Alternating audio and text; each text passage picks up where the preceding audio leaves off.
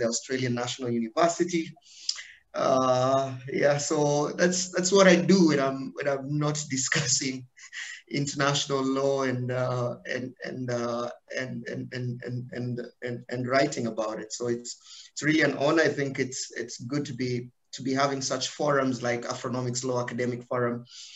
These forums, I think, are very important for the development of international law generally, especially in a continent like ours where international law has not been of a bigger focus. And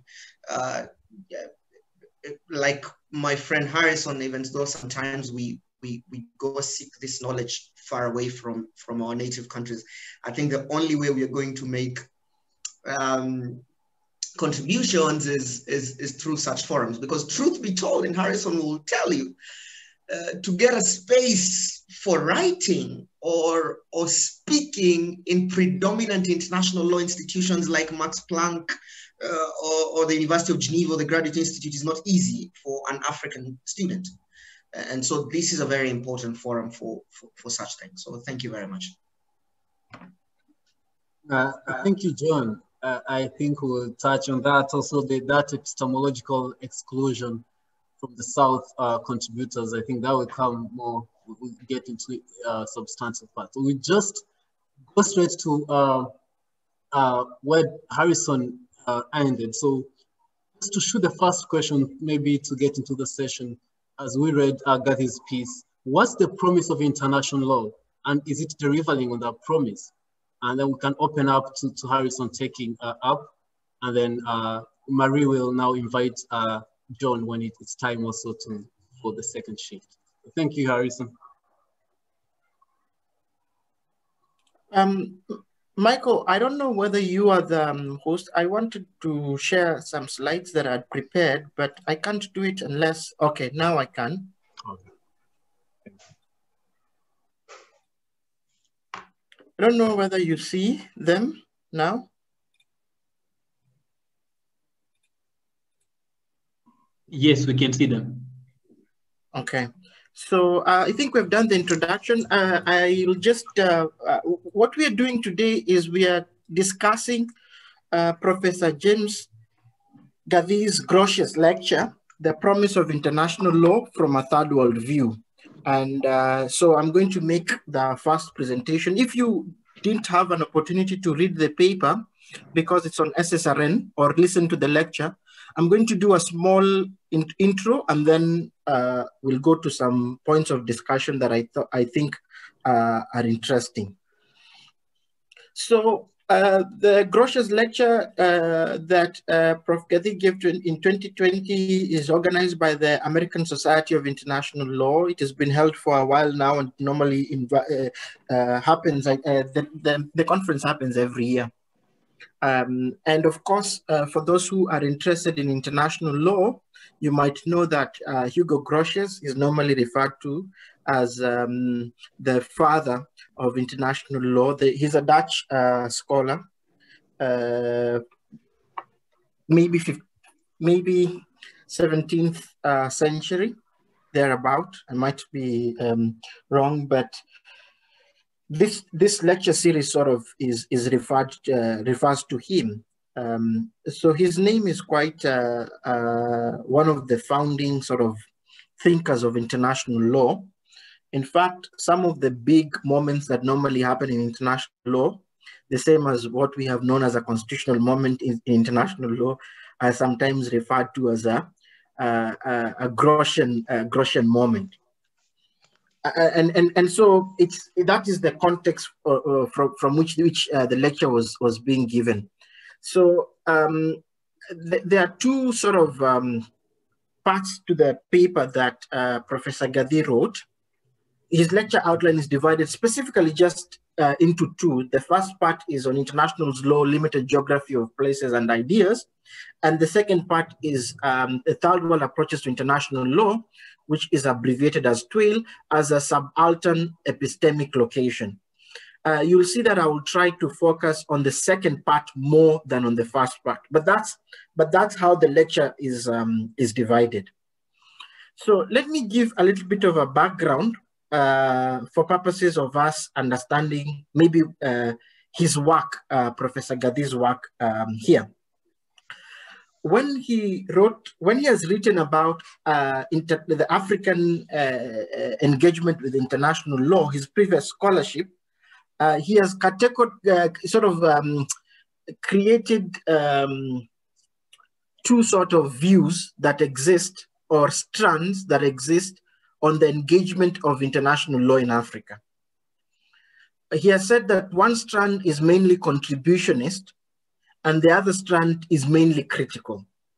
And the contributionist strand, he has said, is a strand mainly that says, we as Africans have been involved and have contributed to the creation of rules and principles of international law. And he has, for example, labeled the African scholar Taslim Oluwale Elias, who is one of the big African scholars credited for many things, including the formation of OHADA.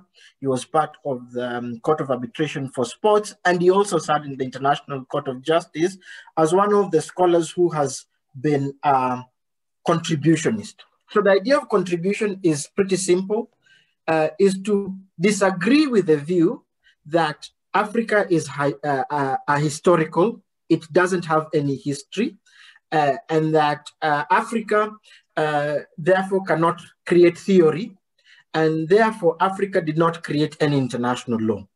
And you can extend this to other global South countries. It's a very Hegelian view that inferiorizes the peoples or ideas that are not from the global North, in this case, Europe. And therefore, part of what the contributionists have said, they have said that Africa, and in this case, you can even think about Asia, has engaged with international law from the beginning. African countries, including Tunisia in the Carthage eras, had treaties with Europe, and therefore African civilizations have been involved from the beginning in the creation and in the perpetuation of international law. So that is the contributionist strand. And this is very important for purposes of us understanding where I'm going with this and my commentary generally on the paper.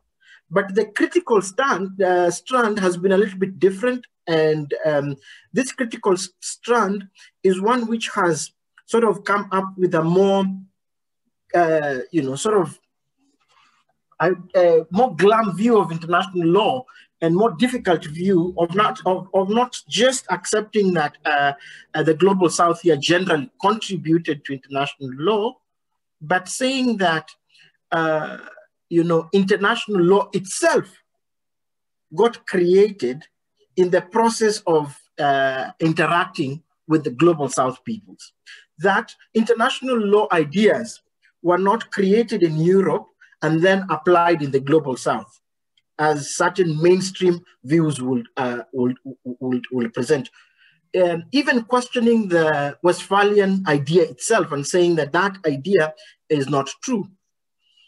The leading sort of view here is presented by Professor Anthony Engi, who has written a nice book on this, on how international law doctrines, for example, the doctrine of sovereignty, was created when the global North, Europe specifically, interacted with the global South through colonization. So all the epochs of jurisprudential thinking, from natural law to positivism, to pragmatism, and even the globalization era, have all perpetuated what Engi has called dynamic of difference. That this is the line that separates the global South and the global North, mainly racially, and then you try to come up with technologies for making the global South, which is mainly seen to be inferior, better.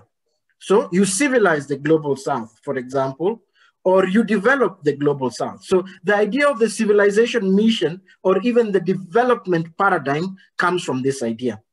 And so you can think about the 12 sort of agenda within those two strands. Now, as we speak and as we think about this paper, maybe we need to ask ourselves, where does this paper fall in terms of either being contributionist or critical? And where is the scholarship that you've engaged with in international law for? My experience as a student, when I encountered international law as an undergraduate student specifically, was mainly the mainstream idea. I was convinced and I was told that international law was born out of the Westphalian treaties, and that, you know, the Westphalian treaties and the year 1648 is very important for international law, and many of the doctrines that come out of that have then been distributed in other parts of the world. In my engagement, other views or the periphery of international law was not taken as seriously or was not engaged with as seriously. But it's just my experience as a student. So I met strong critiques of international law when I went for my graduate studies, and even further when I met Professor Gadi himself. So that's sort of the background. So I don't know what is happening. What are you seeing now? I can see the slides. What has international law promised? Yeah, I thought that is the question you asked me, Mike, and it has promised global social justice, but has delivered not so much of that in the global South and in the global West. Global social justice, socioeconomic justice, it has promised equality and equity, but for the peoples of the global South, from colonialism and the continuities of colonialism and extreme poverty, these promises of emancipation have not been fulfilled. And there's also promised development, but these have not been fulfilled. Or there have been contestation of fulfilling of some of this. And I think part of what the third world approaches to international law scholars are saying is that we need to dig up the reason of why this is so. We need to dig up the history to explain this, and then to understand why some of these things are continuing. Why is it that there is a third world in the global South, and why is it that there's a third world in the first world, and why is it that we have a first world in the third world? Now, the third world is, as the first part of Gadi's paper if you look at the introduction, says, the third world is a geographic, it is a political, and it is an epistemic location. It is a geographic location because it was labeled so, and the third world therefore includes mainly, during the Cold War time, the countries that were not part of the first and the second world, which were the ones who were mainly involved in the Cold War. Everyone else was it. And it followed, therefore, that the third world included mainly countries that had our former colonies in Africa, in Latin America, and in Asia. So it's a geographical space. We think about the third world, and we think about it as a geographical space. But trailers have also said, don't think only about it as a geographical space because it has a political content. Third worldism has a political content. It is not just a space where people live, but it has a political consciousness. But even more important is that it has an epistemic conscious, a place where knowledge is generated and is distributed. And Prof. Gadi argues that the third worldism that 12 scholars have been pushing for is a third worldism that is anti-subordination. So the term is not only geographic, but it is an anti-subordination term. And why do we need to talk about anti-subordination? Because in international law discourse, and not just in international law, in very many endeavors of life, the third world has been subordinated. For example, that the third world cannot produce appropriate history, that the third world cannot produce appropriate international law, that the third world cannot produce, appropriate and, exportable culture, and even more that the third world does not have any kind of civilization. So even the civilizations of the third world in Africa were subordinated. So it is a consciousness movement of saying there is part of this. And remember that sounds more as a contributionist agenda, saying we also contributed to civilization. We also have contributed to international law. We also have been involved in the shaping of international law. So that's mainly how we should think about the third world. But also we should think about it as an epistemic location. That this is a place where knowledge is produced. This is a place where ideas can be produced. And that, of course, is important. And the entire first part of the paper is really a presentation of, for me, how epistemic international law knowledge can be produced in Africa, but that it is completely marginalized. You would rarely find, like he says, cases from the African Court on Human People's Rights, or cases from the East African Court of Justice, or cases from the ECOWAS Court of Justice in mainstream textbooks. It's very, you'll rarely see this being presented as what you would expect as part of international law. So that's an important aspect. The other point that he makes very strongly that we need to engage with and think around is the epistemic silencing of the third world. And for us who are in this meeting, and for myself, we are mainly thinking about how we have learned and how we have unlearned, the learning and unlearning that we have engaged with. So if you read, for example, some of the works of Professor Boaventura de Sousa Santos, he says that there cannot be social justice without cognitive justice. And many of us sometimes are not even aware that they have gone through cognitive violence, because it's not violence in the same way that you understand. To use a scientific term, it's structural violence. That what you have been taught is not what is going to save the people who live around you if you are interested in any sense with social justice. So the first point there is that understanding the world extends or exceeds understanding just the Western world. Again, seems like a contributionist sort of idea, that epistemologies of the South are also important, that places of knowledge generation in the South, places where international law is produced in the South is also important. And of course, there cannot be global justice without a cognitive justice. So Int'l therefore seeks to emancipate and to follow the grammars and scripts that have been developed in the places that are not Europe or America, and voices that are not in Europe or America to present international law. So I would ask myself, therefore, at this point, which of these voices I know, or which of these voices I sat or engaged with in my international law class, if you have sat in an international law space or teaching, that are not Western, that are from the global South. And if you haven't, why are they not there? Is it that the voices are being excluded, or they actually don't exist? There's that other argument that they don't exist. But Int'l is saying they actually exist. That's the main agenda of Int'l, and that even more of this should be generated.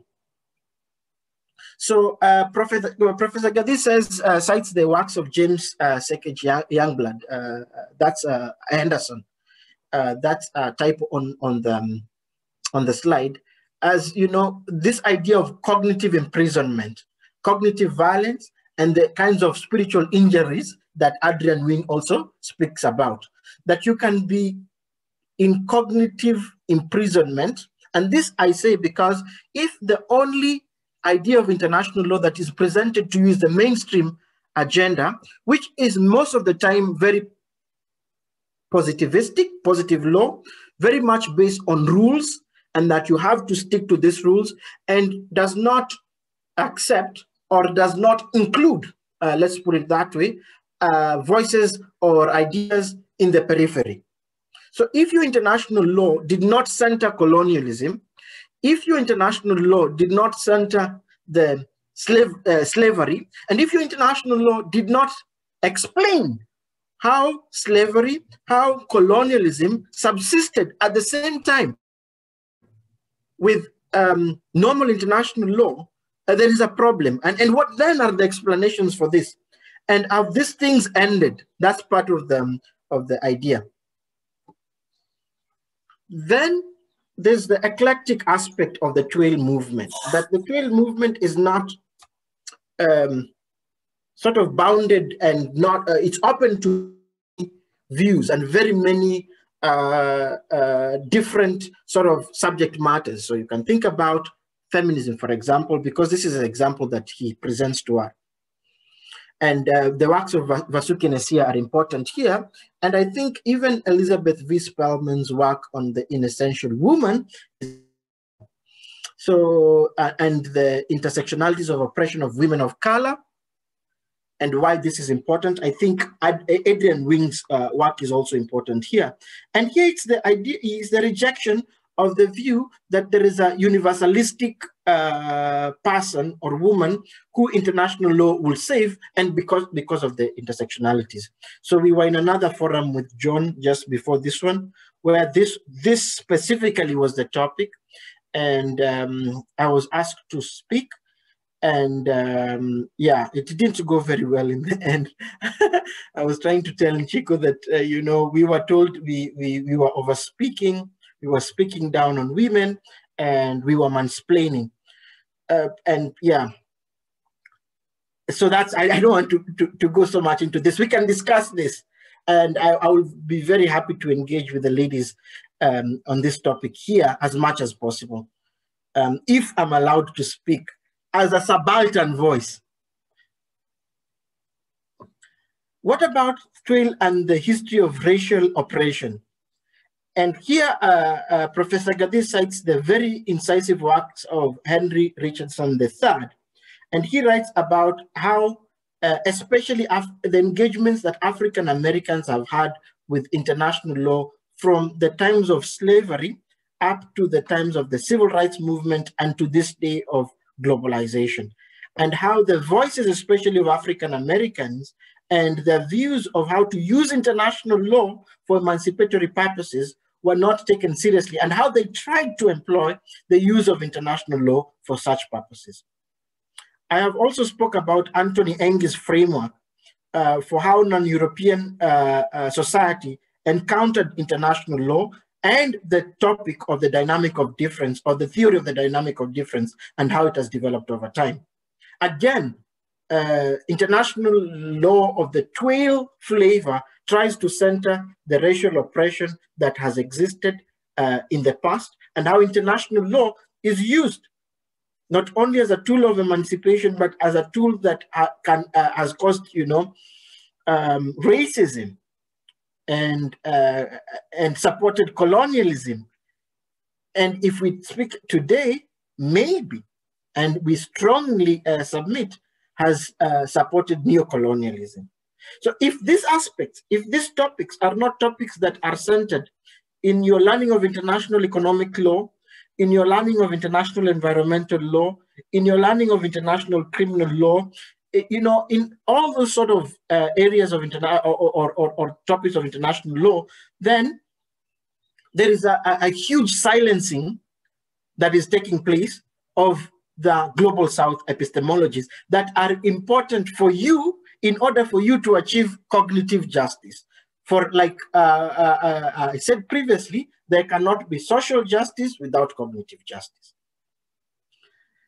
The other aspect that is presented here is scholars that whose work sometimes is not centered in mainstream conversations. So you can think about R.P. Anand, who's an Indian scholar whose work is also very interesting, of the first generation of Twelve. He, being a Yale graduate, went out and wrote very critically about how he saw his worldview and how he saw international law.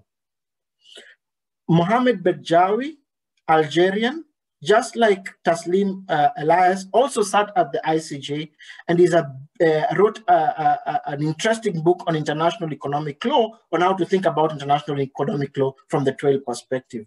And of course, Bhupinda Chimni, Indian, whose work is the cover that is there is part of his work. Upendra Bakshi, human rights law, with a very global South flavor and idea. Christopher Waramantri, who was also a judge at the ICJ, and Kamal Hussein. Just a few names of people who have had what are called rebel imaginations. Many of these are of the many of these names are of the first sort of Twale 1 movement. That's why you see only men, but the Twale 2 movement has had even more females involved in the movement. So it's an eclectic movement, Twale as we know it or as we engage with it.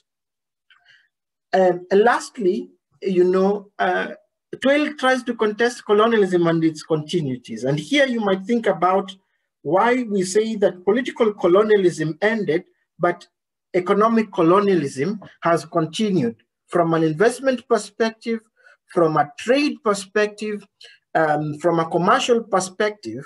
The ideas of Kwame Nkrumah and on his view of neocolonialism as the last stage of imperialism are good to engage with. And this is a political thinker presenting ideas that have a very strong Twale flavor. But the idea that imperialism continues up to today is central to the Twale movement, is central to Twalean thinking. Most of this conversation has just been relating to the second part of Professor Gadhi's paper, in terms of me thinking about the reflection and in terms of me trying to, say what I thought about the promise of international law from a third world perspective. Thank you very much.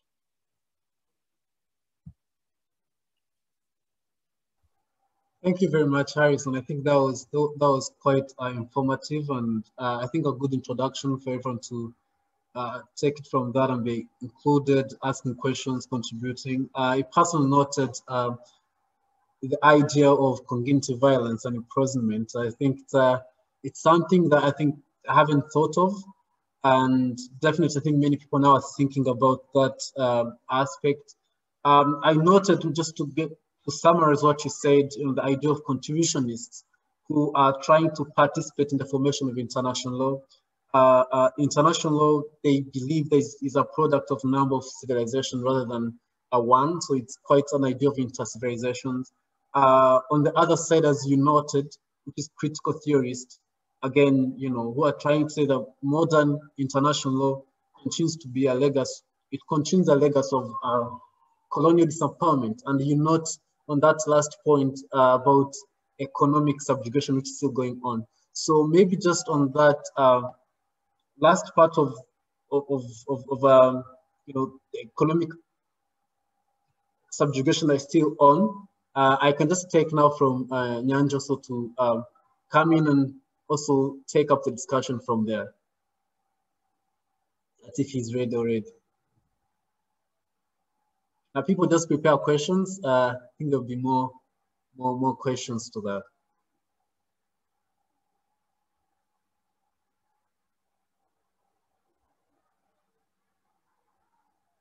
Is John there?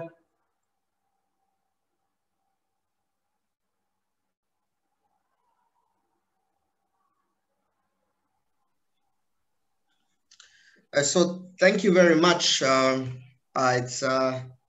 It's good hearing from Harrison and his analysis of the issues. If at any time you'll not be able to hear me, you can just let me know.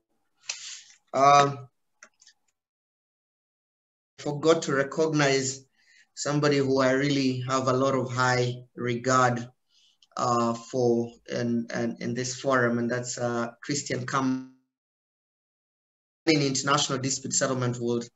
will not have grown that much were it not for Christian Campbell, who runs the Foreign Direct Investment Mood. So it's nice to see Christian here and to see that he is participating in some of these issues. So thank you very much, Christian.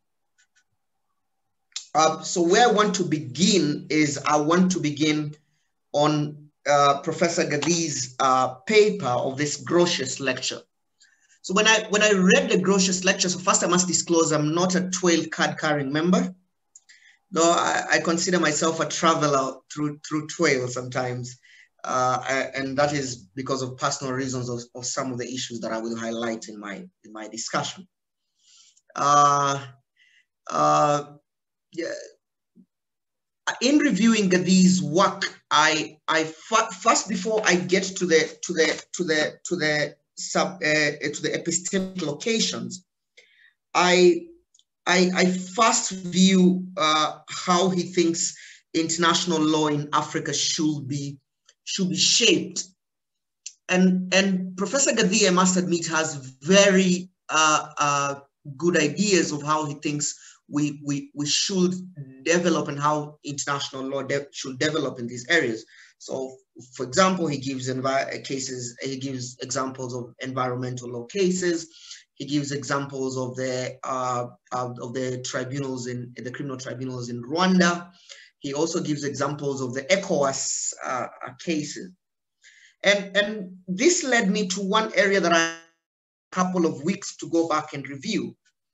Because while I agree with Professor Gadhi and Harrison that you can see from the work that is being produced, it cannot be argued, as Professor Gadhi puts it correctly, that there is no place of development of international law in Africa.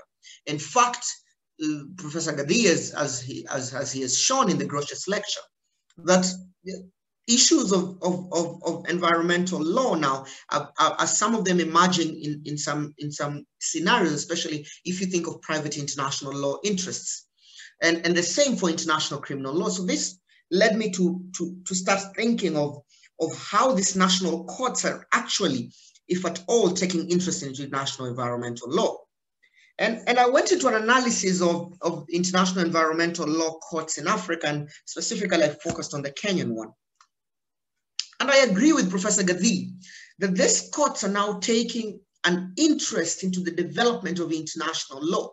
What is paradoxical is that these courts are not taking interest into the development of international law that is African.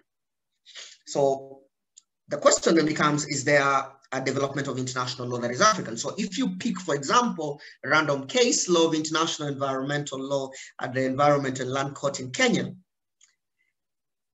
at least 45 of the cases that I have analyzed, there were only at least 5 cases where there is quotes from African international law textbook.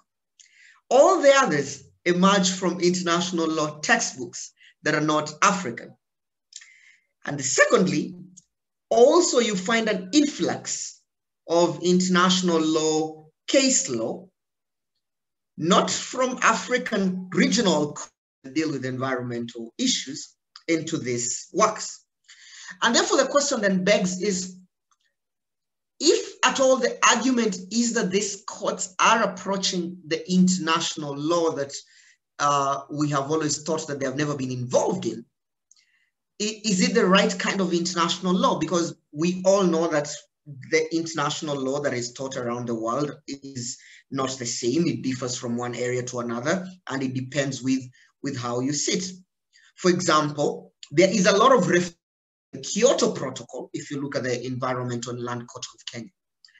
But there has been a big argument, including by 12 scholars themselves, that the Kyoto Protocol has actually been a hindrance to the development of international law. In fact, Alvarez, in his 101 lecture of the American Society of International Law, where he gave the 50 problems facing international law, he says one of them is the Kyoto Protocol.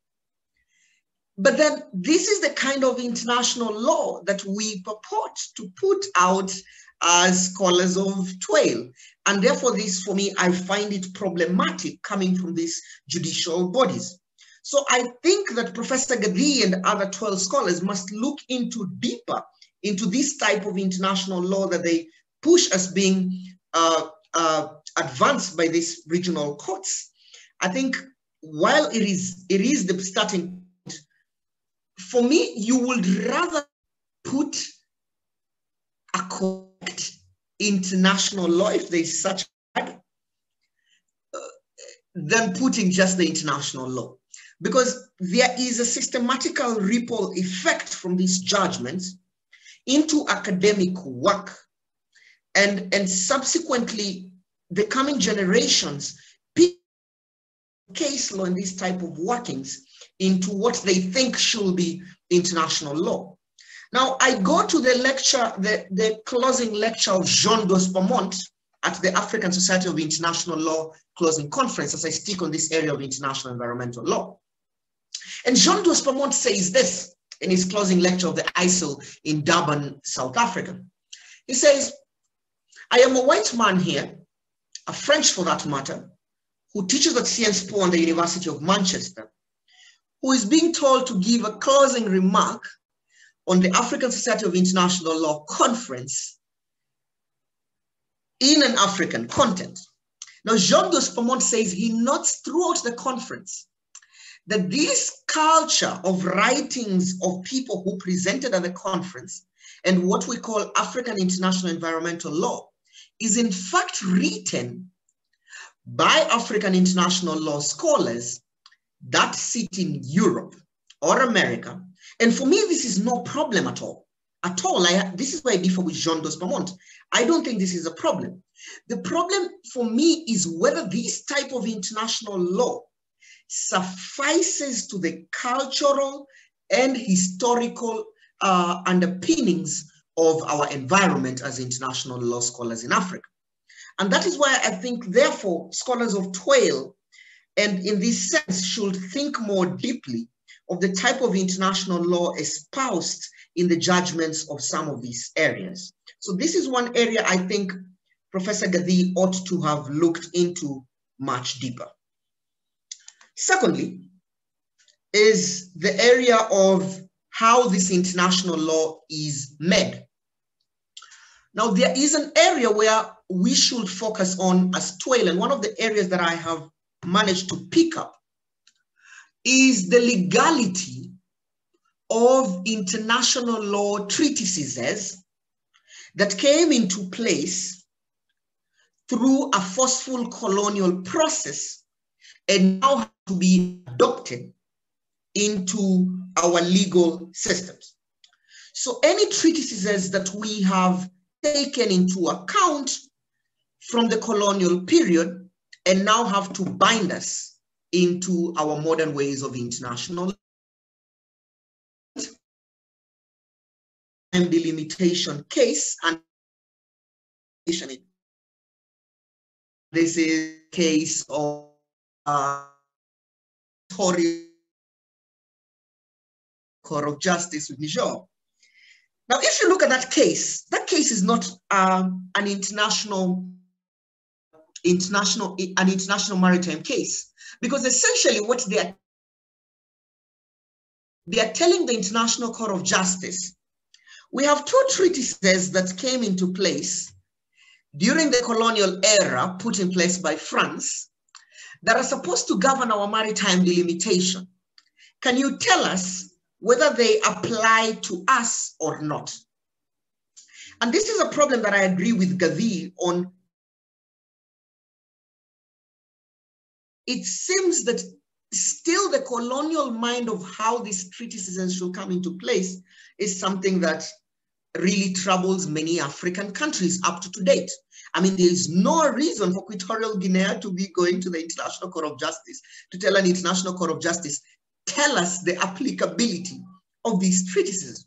It is because of the process that these treatises came into place. Now, there is a need for 12 scholars to interrogate deeply the treatises that we have adopted over a period of time as African international law that govern our areas of international law, and this specifically in maritime delimitation, in boundary delimitation.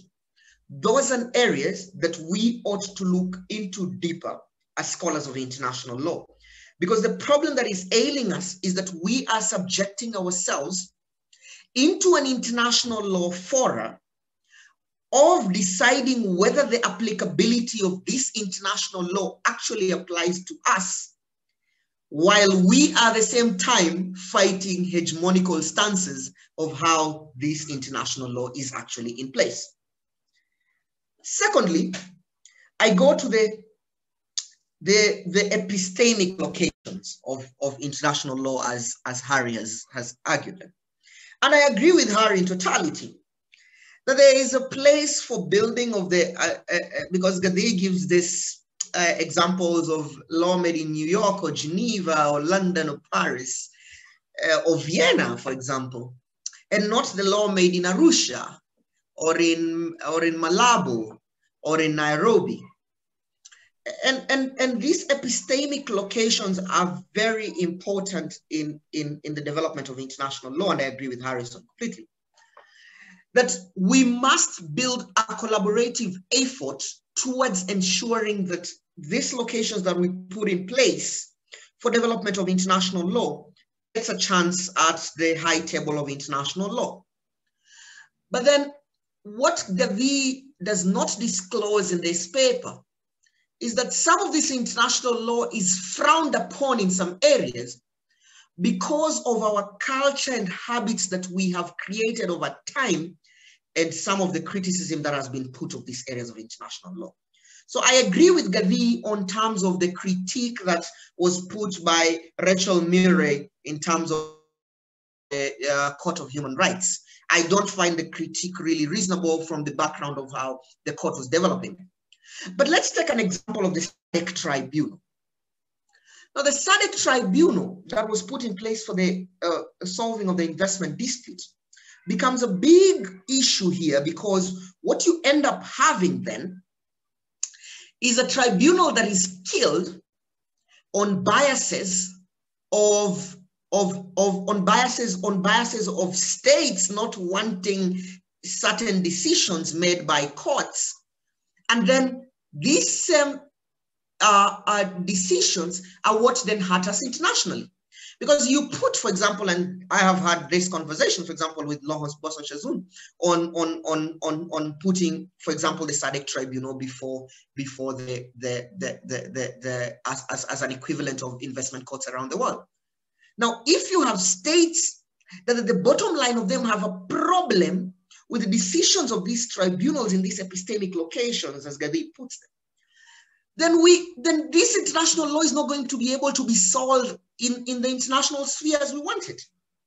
It will be hard for us to sell decisions of the SADC tribunal to our counterparts in Europe and the Americas if we are not in itself promoting these issues of international law. And therefore, there is a need for us to ensure that these epistemic locations are protected by zeal and zest through treatises, through obedience of rule of law, and as Harry has put it in another forum, there must be organizing and mobility towards this, because there is no way that law made in Arusha or Geneva or Arusha or Mozambique is going to be respected in international law spheres in Geneva or Vienna if we at all are not promoting this type of international law back home here.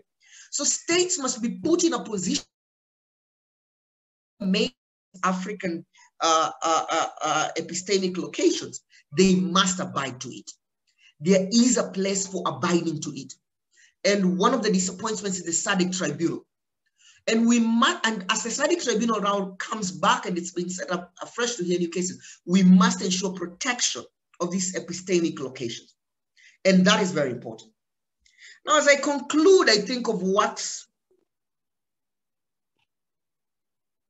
I think is excellent piece of work, and especially the listing of the works. This is where I want to begin. Andrea Bianchi writes a paper on questions of international law, theory and philosophy of international law. And I like Andrea Bianchi And I think this is a challenge that I want to throw out for all of us in terms of thinking of our future of toil and international law, of how we should build it. Andrea Bianchi says, what international law needs today is less professionals, less intellectuals, and more amateurs. And I agree with, more intellectuals, less professionals, and more amateurs. And I agree in totality with Andrea Bianchi. Because we, the amateurs of international law, are the ones that are not afraid to question issues of international law affecting the third world. Take, for example, Matti Koskiniemi, and this is in no way a bad criticism.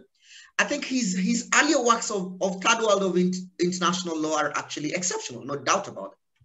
But a lot of people, including the likes of Jean-Louis Pomons, think his work is now diluted into mainstream international law. And therefore, if these are the people who we are going to be expecting to push our agenda of international law, it is something that we may not be able to achieve in our lifetimes very easily. And therefore, I think there is a place for us as amateurs of international law, like Andrea Bianchi says, that we, the amateurs, are not subject to rules of international law. It will be hard for developed African international lawyers to question some of the issues, even though they think are not right. But I think for us as amateurs, there is a place for us to question international law, as Andrea Bianchi puts it. Secondly, George Abisab, in his 2015 lecture, in closing the 12 conference in Egypt, where he speaks of whether we are challenging perspectives or speaking behind enemy lines in international law. George Abisab says this: there are two categories of people you must not try to confuse. One, there is international lawyers who are intellectuals, and then you have international lawyers who are just contributionists. And the bigger part of the development of African international lawyers, George Abisab argues, are not intellectuals. They are just international lawyers. They are not intellectuals. They know international law by the book, the international law that they have read from past of colonialism, and that is the international law they put in place. The international law or lawyers that we must start questioning now are the intellectuals. So we must distinguish these two types of African international lawyers. Those intellectuals, those who sit in international dispute settlement bodies, those who sit in upper echelons of our academia. These are the peoples that we must put at the forefront of what we want as the future of international law from a third world perspective, especially from Africa. And this has also been repeated by Chimney as well. So I think there is a place for us not taking international law put up front by African international lawyers around the world who are not even intellectuals per se. Now, this is where I want to conclude. Alvarez, in the 2010 conference in Int'l in Paris, in his thoughts, he says, on listening to toilers, he ends up with three problems that he thinks toilers are not tackling and they must think about it. He thinks about development of criticism. Two, he thinks about judicialization of decisions and proliferation. And of course, proliferation is in fact, I think one of the ways we are going to sell up third world international law is through proliferation. We must allow proliferation of judicial bodies. We must have as many courts as we want, as many places as Gadi says. These epistemological places are where we'll put these courts is where we're going to develop our international law. That is very important. But Gadi questions how toilers are going to fight modern international law without fighting the basics of international law. So he says, for example, you have a group of toilers that argue that you cannot subject somebody to an institution that they consider illegitimate. A good example would be then the International Criminal Court. What then happens if we are unable to submit these people who commit heinous crimes in the third world to a court like the International Criminal Court, which for argumental purposes, let's agree that the criticism leveled against it are actually really correct. Then what happens to the administration of justice that toilers really fight for if they are for themselves arguing against, for example, submission of people through international law processes like the International Criminal Court, without creation of alternatives? Now, this creation of alternatives is important. But before this creation of alternatives, we must ensure accountability of international law through the already existent bodies. Because failure to do so then leaves us at a place where, one, we are fighting a hegemonic system, but two, we are not dealing with the issues that this hegemonic system is going to deal with, even with or without it. Now, lastly, international economic law. International economic law, and this is an area that TWAIL has really dominated a lot, especially in terms of capital exploitation. And my friends like Harrison have put a lot of amazing work out there about it. I think this is what Alvarez is speaking about. For example, my friend Harrison, and he will say if I'm wrong, argues that in fact, we can get rid of the ISDS system as it stands today. The alternative offered is maybe a national court, maybe a regional court. In fact, Harrison has told me that he thinks maybe we can adopt the FCFTA mechanism in terms of having these disputes heard. My problem is that TWAIL must start thinking of areas of international law as very different and providing different solutions from them. Because such solutions for international economic law are, in my view, almost impossible. Because if it is international criminal law, then we could argue that it is solvable here. But when you have parties who have a big interest outside our normal norms, outside our geographical areas, then arguing that you're going to force those parties and subject them to an international law created by yourself, influenced by yourself, and in your own jurisdiction, then we end up with the same hegemonic systems that we have been fighting for. We have been fighting against. TWAILers must really reconsider each area of international law as unique, providing unique solutions for them, and dealing with them in a different way. And that will be my views for now.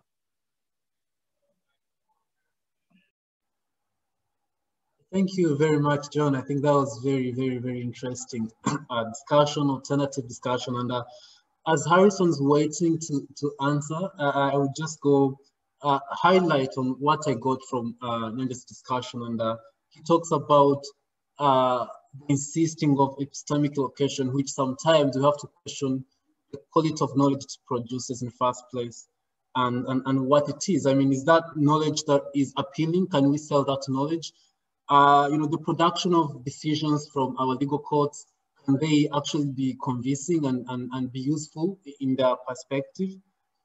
He talks about also if the production of knowledge that we create, or we say that you're creating from our own courts, are they themselves Africans? Who are we citing and all that? He goes also to cultures and habits that seem to somewhat discourage the adoption of the global north when adopting our decisions. Are we actually, conforming to them? If there are the cultures and norms like rule of law, are we following that? So he talks also about amateurs, that we should get a space to contribute and interact with international law. We don't have boundaries. I like that so much. And he goes into implementation, and we're almost finishing the discussion that we are somewhat contesting implementation of international law. These institutions that we don't want to submit to, yet you're not creating any alternatives. And I think that I have happened to sit in a same debate that Harrison addressed that question, and I think he would pick it up again. He talks about different solutions, which pertains to different, that we shouldn't, treat health solutions as these wide scope solutions that should cover all the aspects of international. So he's telling us that we should partition solutions. We should study each part of international, if it's criminal, and be able to provide solutions accordingly. He talks about big interest. So you want to subject these big interests which are outside our scope of capacity, I guess how he meant. Are we also going to subjugate or something? So just invite Harrison and take each in turn. And I think from then we can invite the audience to contribute. Thank you, Harrison. Yeah, thank you, Mike. Thank you, John, for the wonderful presentation. And maybe I can just respond on a few points that I thought are important to highlight. So on investor-state dispute settlement, which you can say that I have said, or you can categorize me as a rejection. First of all, think about that is an asymmetric system. And I mean, I've not had any person who has said, I mean, this is a system where the investor, who's mainly transporting transnational capital into mainly global South countries, is allowed to sue the state outside the avenues of the state, and the state, all the state can do is to be sued. If you use a mainstream agenda, you will ask yourself, then the state should have signed those treaties, or the treaty you have accepted. But if you think about the reckoning that is currently happening in the ISDS system, there are questions including the asymmetry of the system that has been asked. So John said that the alternatives that have been offered are not good alternatives. But these ideas have been on the time. And it's not just that we are saying that disputes should not be resolved or investor-state disputes should not be resolved. We're saying that they should be resolved, but the system should be changed, needs a lot of changes. In of a national treatment, or to put it more clearly, a solution of this dispute first at the domestic level.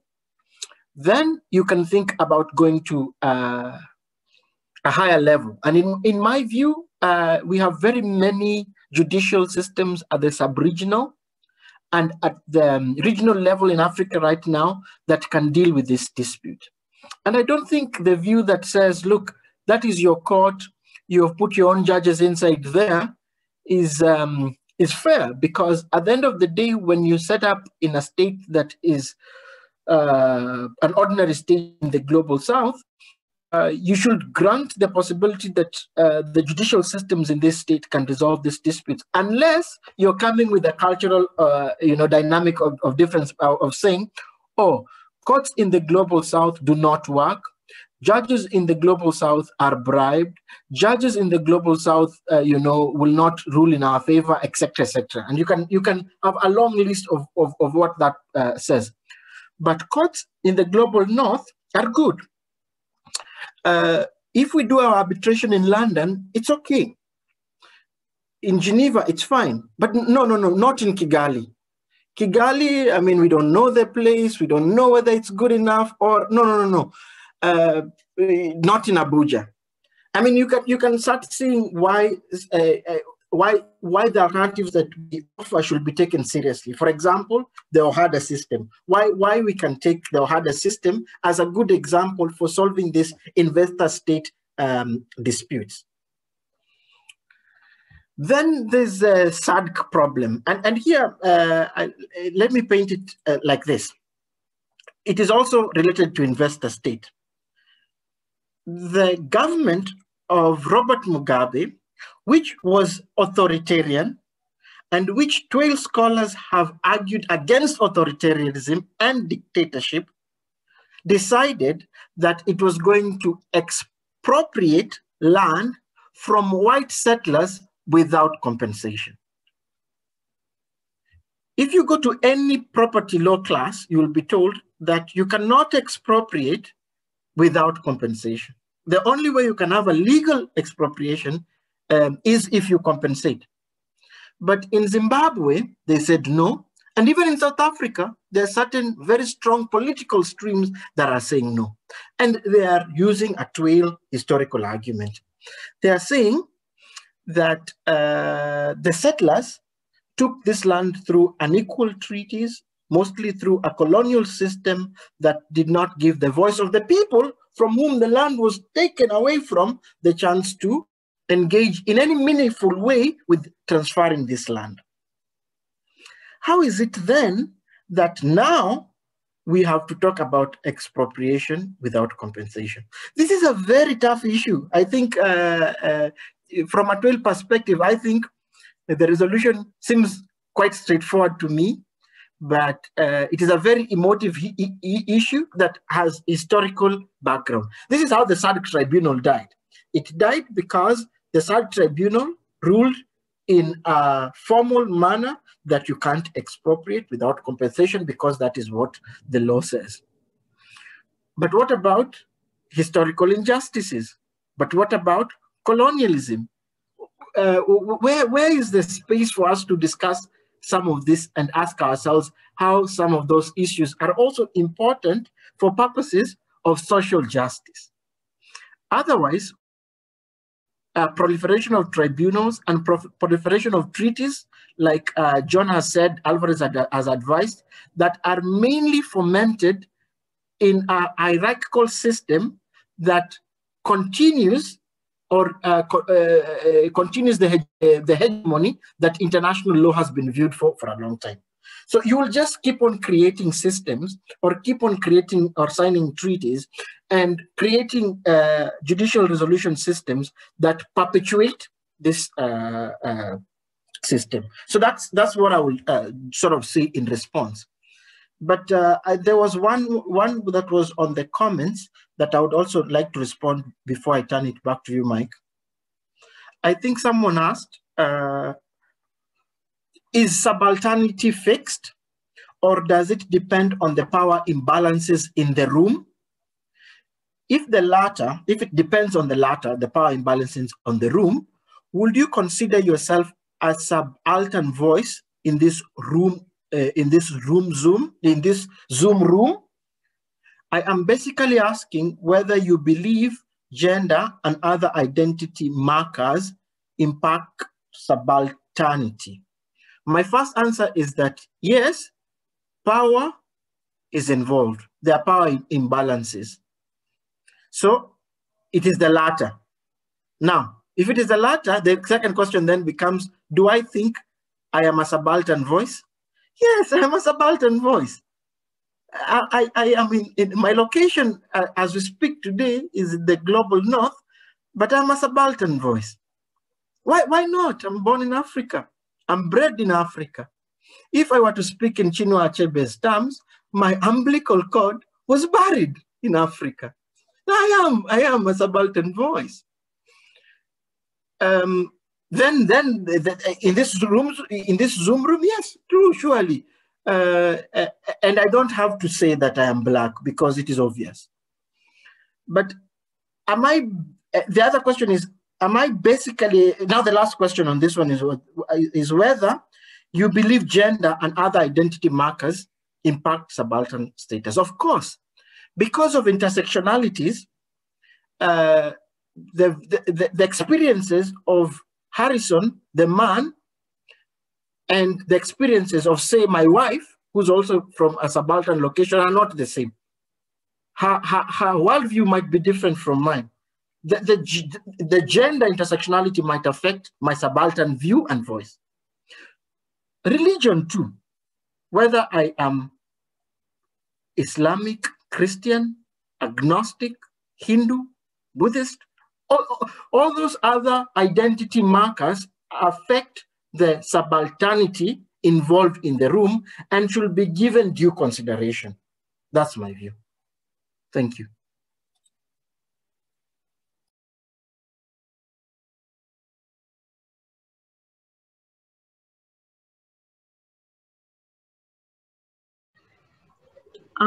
Harrison, I don't know if I can be heard first of all. Yeah, so if you're done responding now, I think we can proceed into the Q&A, unless, I don't know if John also wanted to respond to your response. I don't think so. Unfortunately, though, you answered Nicola's question while she's out of the discussion, but then I think she can listen to the recording. So you can just go ahead. If anyone has a question, they can put it either in the chat or they can just raise their hand. But you can begin with another question that was in the chat. I think it's by Ronald. Yeah.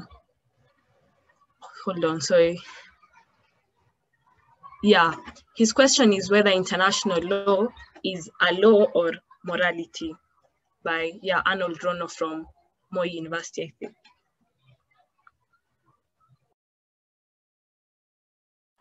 I don't know. John, do you want to take that one, or do you want me to?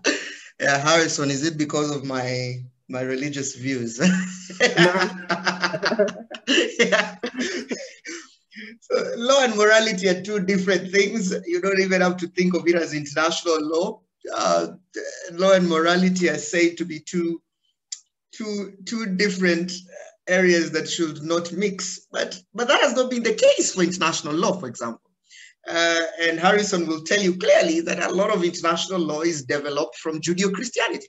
And no doubt about that. There is a lot. That is why when the European nations sought to create states, they refused to acknowledge Africa and Latin America as it is today. Some of them, they refuse to acknowledge some of them as states, but yet they recognize the Holy See as a state, as a state form of territory, but they refuse to recognize some of it. So there is the law and morality are two different things in international law, but there is a lot of influence of Judeo-Christianity in international law. There is no doubt about that there is a lot of influence of Judeo-Christianity in international law. And that's why I give you a good example of formation of states, and you find something like the Holy See being granted almost a status of the state. There's no any other reasons apart from Judeo-Christianity and not to other African states. So there are two different things, and there's a lot of reading, both domestic and international in the presence of this, but there's a lot of influence of religion into international law today as it is. And of course, this also goes into international human rights law. There is an influence of religion in international human rights law, and that's why issues like women rights, children rights have had a big problem with Latin American states and Asian states, not even African states. You'd be surprised that there was a lot of dissenting voices from Latin American and Asian states in terms of the influence of religion into international law. And that's why, like, the Tokyo conferences had a lot of opposition from Latin American countries and Asian countries because of influence of religion. So they're two separate things, but the influences, especially of into international law, are so much into it, and we over time we need to separate them. And even in judgments, naturally, right? Even in judgments, naturally, you find these problems. I give you a good example: the case of the Finnish woman with the Finnish prime minister then, and how it ended up in the international in the European Court of Human Rights. You have upper echelon of courts of international law who think gold digging is a concept of modern issues, until international courts tell them you have to separate your moralities and international law. These are two different types of issues. So there is an influx of them, but they should be separate and distinct. The problem is now how to have them separate and distinct. It is not easy, because some of our states are built, because the basis of international law is states. Some of our states are built on fundamental fears of God, right? And when you have the creators of international law, so let's leave private international law aside, the creators of international law, who are the most influential states, having a fear of God, mixing international, and that essentially is happening in many spheres of international law today. But essentially, they should be distinct types of things. Okay, thank you for that. I think Rono has been answered. I think I can proceed to Aaron Onyango. His hand was raised. Thank you very much for that. I actually do have a question that also does mirror a comment.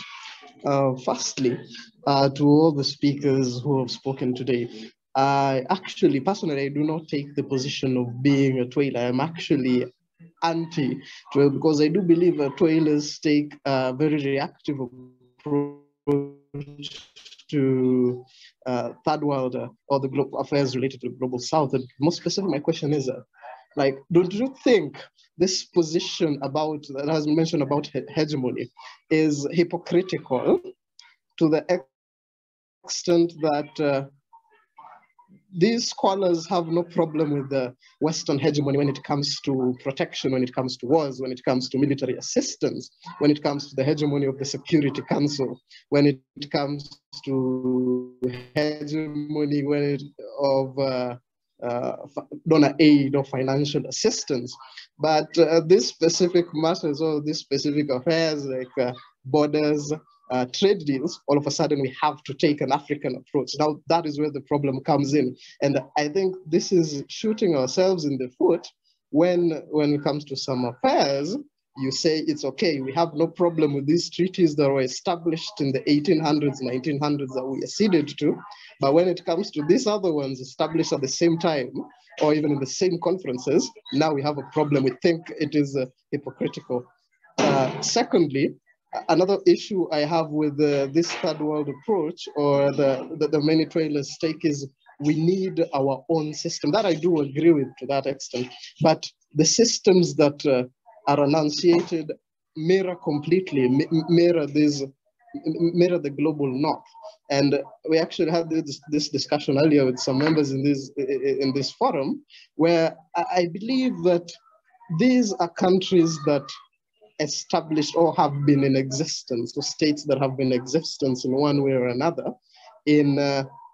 for centuries, if not millennia. Some of them, they do not have the same issues we have, like for instance, border reprisals or border issues, because they had their treaties in the 12th century and the 13th century. And here we are, countries that have been independent, some for less than 3 decades, some less than 4 decades.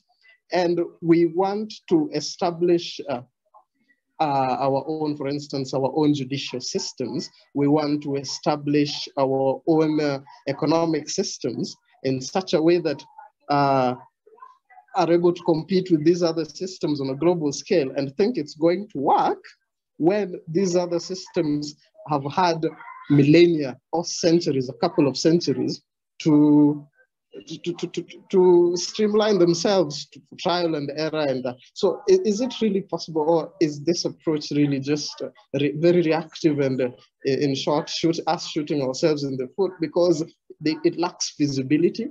It is mirrored greatly on the global north, and it lacks an African component, or rather a component that is tested and decisively African, if I can say. Okay, it seems both Harrison and John were getting ready to reply. So I think we can begin with Harrison, then proceed to John.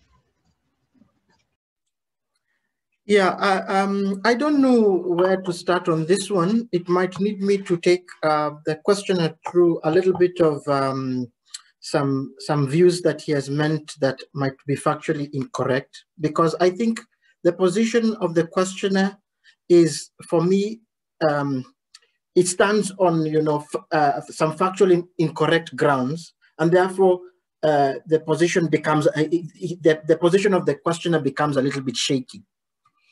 And it's okay to say you don't support the Twail movement and you're not a Twailer, but then let's clarify some facts. One, this idea that Twailers have divided hegemonies, this is the first time I'm hearing it, and I would like to see the evidence, because I've not seen the evidence that there are certain Twailers who say the UN Security Council system is okay, but the trade system is not okay. That, I mean, I don't know, because that's what I got to be the concern, that the TWAIL has allowed certain hegemonies and then it is questioning others. I have not seen any evidence of this. And if the questioner has the evidence of this, of any TWAILer, please kindly present it so that I see it. But it's, as far as I've read the movement and as far as my scope is concerned, I've not seen this. If anything, I've seen the opposite. The entire hegemonic system is questioned by TWAILers from the very foundation of the UN. Now, and this is why I think reading, for example, Anthony Engi is very important, because he sort of does a very long historical sweep from the 16th century to the wars of the American wars in Iraq and Afghanistan, just to show how TWAILers have been resisting, how the system has been created to sort of subordinate, and how resistance has occurred. And therefore, the example that was given, for example, the wars. This is not even TWAIL. I mean, very critical, sort of scholars have been fighting this from the word go. Critical race theory, which is very close to TWAIL, has been speaking about this since the Vietnam War. Richard Falk has spoken about this. You can think about the Israel and Palestine problem. TWAILers have spoken about this. TWAILers have spoken about against the mandate system of the League of Nations. And then they've spoken about the trusteeship system in the UN. TWAILers have spoken about the hegemony of the UN Security Council, with some members having, a veto while some members do not. So that's why I'm saying that question is standing on weak ground, and that's the problem. If you reach a position when you're standing on weak ground, you might be anti something that is not, that you don't understand well. And this is me trying to sort of explain why there's a problem with that question. Then the second part of the question was that was comparative. It was very comparative. We cannot do as well as whoever, because they've been there for centuries. And so they have had a better engagement with systems than us. I find that to be this infantilization argument that says, no, African countries are young, so that's why they're not doing well. African courts are young, that is why they're not doing well. And I guess it's always bad, because when especially young people, and most of us here are young people, are told, you shouldn't speak because you're too young, you don't know stuff. The voice in the room just, you're not able to present as diverse views, as dynamic views. And it's comparativism of this sort is bad. It only leads to two things. And this is why I think the questioner is not a TWAILer. With that kind of comparativism, you end up with only two things. We are not good because, okay, let me put it this way. African countries or African courts, international courts, cannot be like European courts, because if they do well, they're only doing well because anyway, they are formed as like the European courts. They are formed in the mold of the European courts. Now, if they do bad, of course, what are you expecting? They are bad copies. So you end up shooting yourself in the foot anyway. I agree with the questioner here, because if you do that kind of comparativism, you cannot see the African system or the subaltern system or the global south for what it is, and make an assessment in its own context within its own views. You will always end up saying you fall short. If you do well, you're doing well because anyway you're copying from another person. If you do bad, you're only doing bad because you're a bad copy. So in the end, you shoot yourself in the foot. And you essentially, I'm advising against so much comparativism that then you end up with this view that the questioner ended up with. Thanks.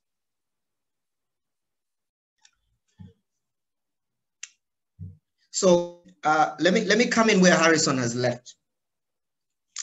I find it was Mr. Aaron Onyango. I said I'm not a trade carrying member, but I find that criticism too harsh and to some parts not very honest. I don't think your criticism to the trailers was really honest. And this is where I begin. When you talk about the hypocrisy, I don't think there is a hypocrisy. What I think TWAIL is suffering from is competing solutions of how to achieve a balanced international law. And that is available in every school of thought of international law. Every school of thought of international law has a problem of competing interests. Sometimes you want to protect some interests, but at the same time, it's so paradoxical how you're going to protect those interests without hurting others. And this is uniform all through the board in international law. Look at Nyanje and some of these issues. They also look at feminism and some of these issues. So I'll give you a good example. Hilary Charlesworth is asked by Fernandez, for example. He asked Fernandez, for example, how do we fight an assuming you are a feminist and a toiler? How do you fight an illegitimate government? And then at the same time, you're telling that illegitimate institution, appoint more women for me to be in that institution.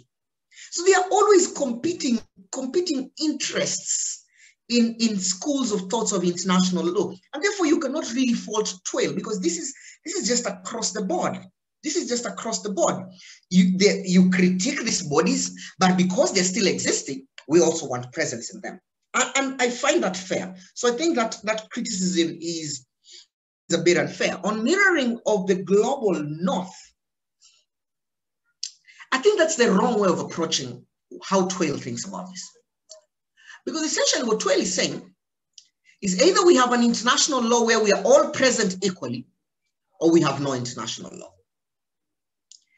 But telling TWAILers to to continue being part of a system that they believe is oppressive and is not favoring their because they're young is not fair. What we need to do is that there cannot be international law of the global north and international law of the global south. We must have a unified system because there's no international law without us as players. Every part must be represented. That is the reality. The international law of today requires all parts. And that is why I'll give you a good example of why it requires all parts. Let's take the 2003 on protection of protection of sovereign asset of states. We never even got quorum for it to come into force. But what happened on state immunity of sovereign property of states? We never got quorum to even bring the treaty into place. But because the entire world as a system, we agreed that this is how we think we should protect certain assets of states on their immunity, then that is fine, and we're going to deal with that. And that is how you developed a unified system of international law, where you don't find a group of global north ratifying certain issues. And a good example, which I have faulted always, is the Paris Agreement. I find it problematic. I find a lot of views of African states not factored into, and how we have viewed, because we have different interests in terms of international environmental law compared to Asia or America, for example. And these are not factored in. So when you have treaties that come into place, ratified by a few people, and we're supposed to assume it as international law, we're supposed to hop in, compared to a treaty like that of protection of sovereign states of assets, then we are really not being fair to TWAILers here.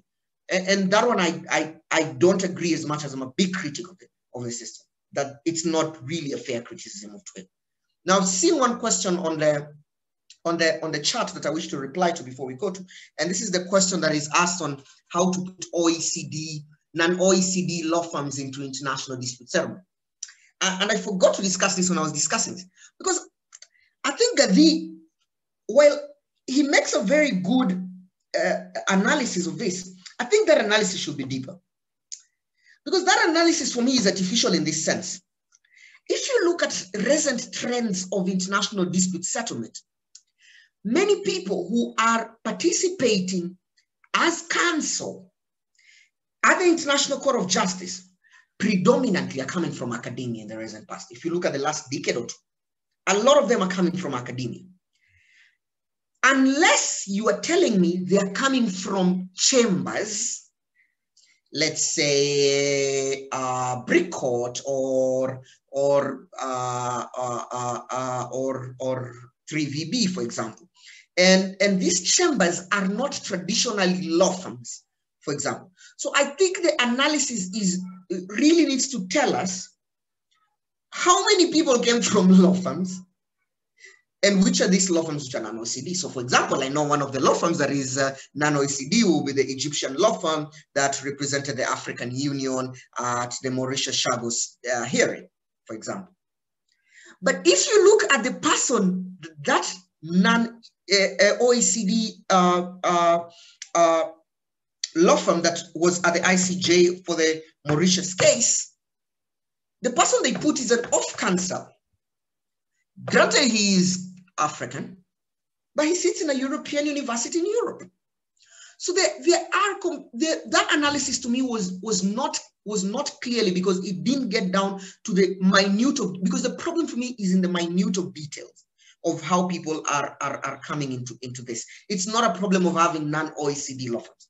Now, this is my suggestion of what we're going. African countries, because I know it will be very hard for them to appoint counsels from the law firms from their countries, should do this. Create very strong legal departments in the Attorney General's office and legal departments of international law in the predominant universities in their states.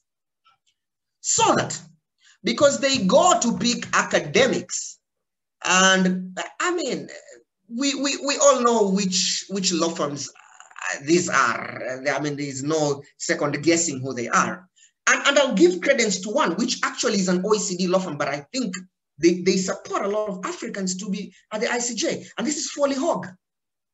If you look at Foley Hogg, and you look at the people who have been going for Foley Hogg cases, there is a good number of them who are African and come from this continent. And the vice president of the African Center of International Law, the lady from Zimbabwe, whether it's Raymond Ranjeva's son, Harry Ranjeva, who is the partner for international law and the Foley Hogg in Paris. So we cannot really put a lot of, we cannot really say that it's because they're non-OECD, then there's no Africans doing it. Foley Hogg is a good exception that they are actually putting Africans on these cases.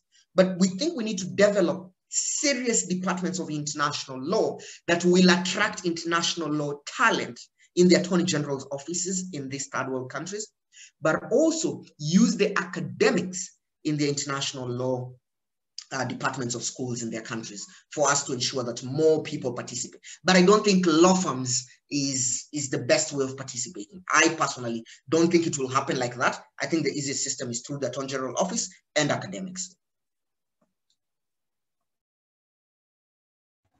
Okay, great. I think we can move on to a question that I think directed to Harrison. It's that you propose the use of national courts as a mechanism for settling ISDs. And the question is that whether that doesn't violate the principles of natural justice. Yeah, Marie, I am a bit struggling with that one because I wonder why we are saying that when we solve our dispute at the national courts, there's no national justice. Does the questioner mean that the parties are not going to be given a chance to present their case? Does the questioner mean that the judges in the national system are biased?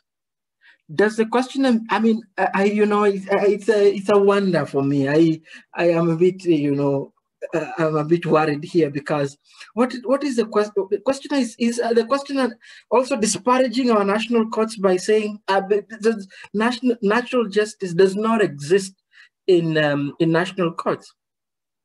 Now, as far as I'm aware, many courts in the global south, like any other courts in the world, espouse the principles of natural justice. Parties are given a chance on both sides to present their case, who to a large extent is dispassionate and unbiased. There are challenges, of course, as there are challenges in many places in the world.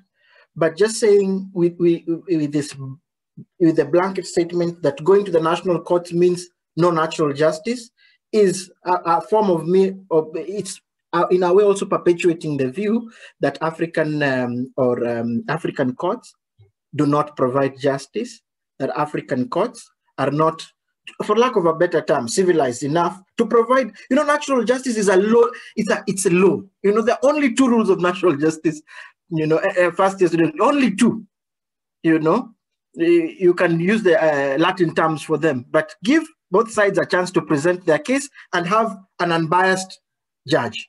Only 2. You mean we have, our courts are too low that we can't fulfill those 2 low levels of, surely. I don't know. You just think. I think that one is also a bit unfair for our courts. Yeah. Yeah. Harrison, unfortunately, I don't agree with you on this.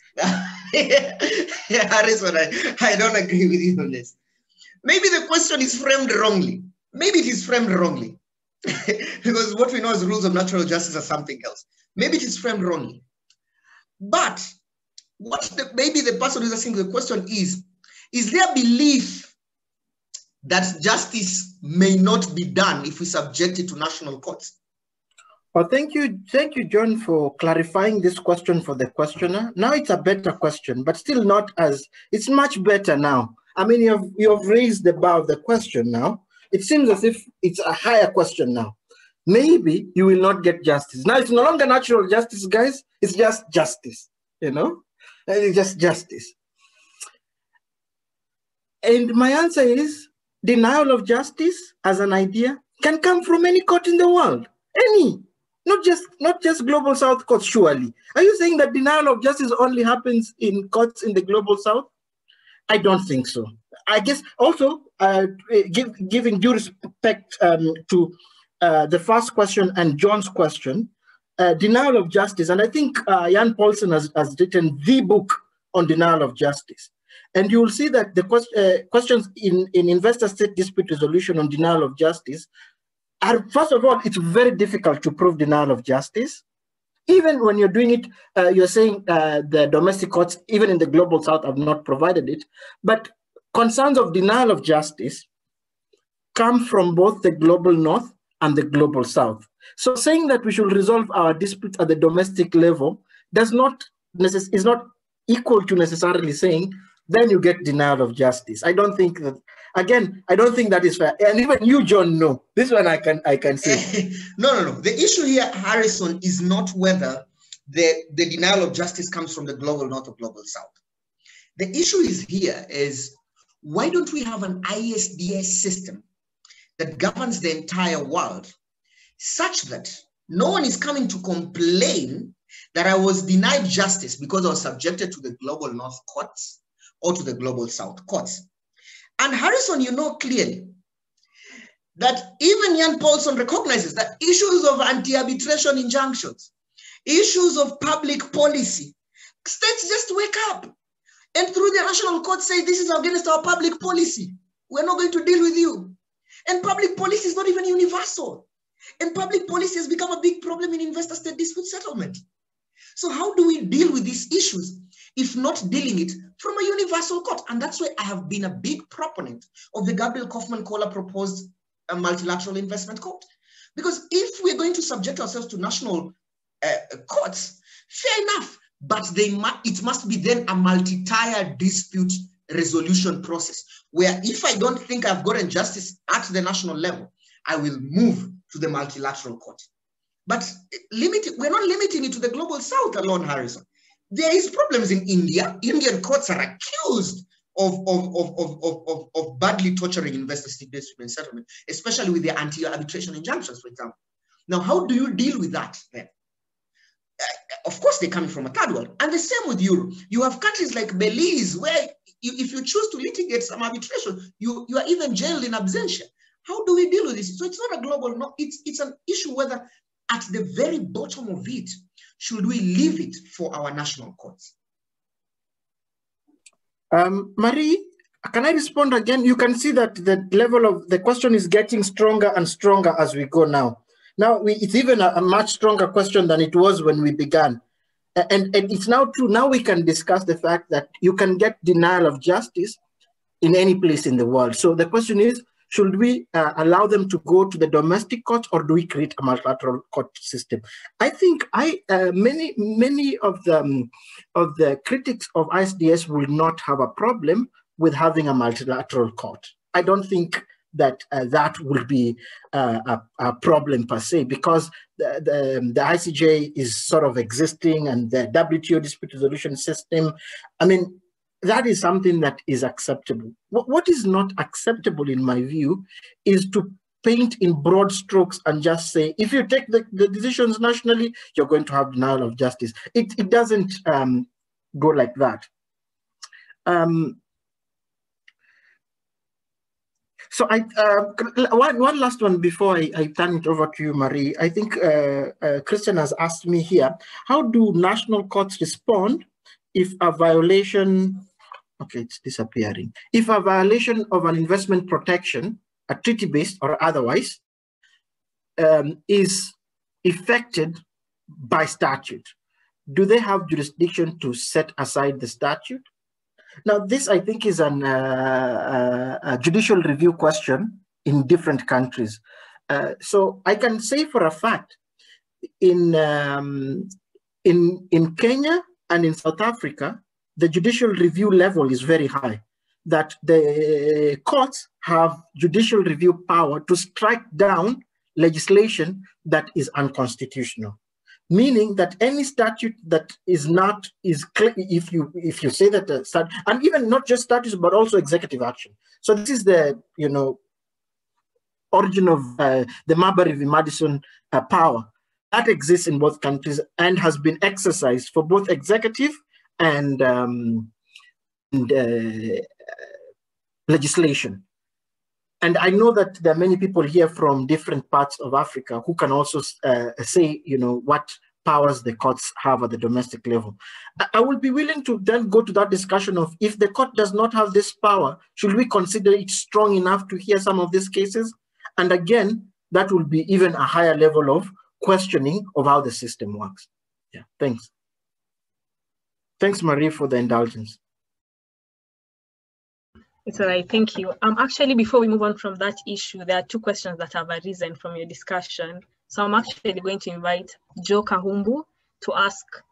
Now, I don't know whether it's his or her question. The name is really not revealing, but yeah, Joe can ask that question, or her question then, from the chat.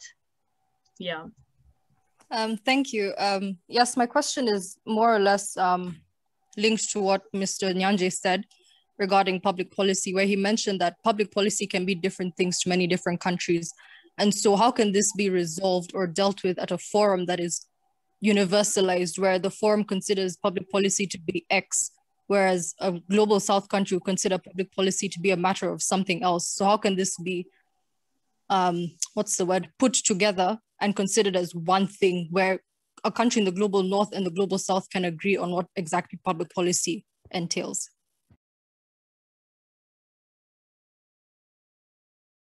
So what is happening around the world is there's almost a codification of public policy.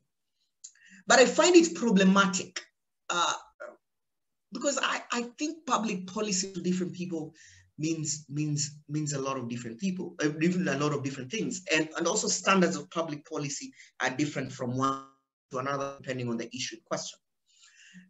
Now, can we codify public policy? I think we can try. And how we can try to do it is, you see how we have done in commercial arbitration, where you you get questions of law and you are told that you're not going to apply any law of any country, but you will apply lex mercatoria, for example. And so we have to get like a lex public principles of how we're going to deal with general issues.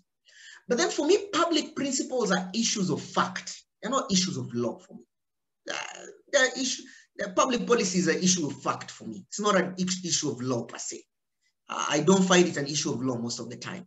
For me, it's an issue of fact, and tribunals can do it on a case-to-case basis at an international level. So for me, I don't find it a problem. If we can develop, and there has been attempts of developing a unified code of public policy, especially in commercial arbitration, like how you'd have lex mercatoria, I don't find it very useful. For me, I think public policy is an issue of fact, and tribunals can deal with it on a case-to-case basis, whether it's at a multilateral court level or at the current investor-state dispute settlement method. So for me, that's not a big problem. John, I want to ask you a small question on public policy. You see, in the EU, on the SILS case, the EU told us that their public policy is marched towards that killing SILs is not okay in the EU. And there are big problems with this because some countries, even in the EU, were of the view that they were not sure whether this is against their public policy. I wonder how you can have a global public policy. It's just something that I cannot fathom, because just in Kenya, for example, what really would constitute public policy? If you go to Rwanda and ask two different people on the street, they'll tell you, I mean, what you think is public policy, the next person does not think is public policy. And that's why I think the English courts told us it's the unruly horse. How do you, if national systems have been unable to come up with a position on public policy, I wonder how any global court is going to come up with it, and whether that is really going to solve the problem that we are having here.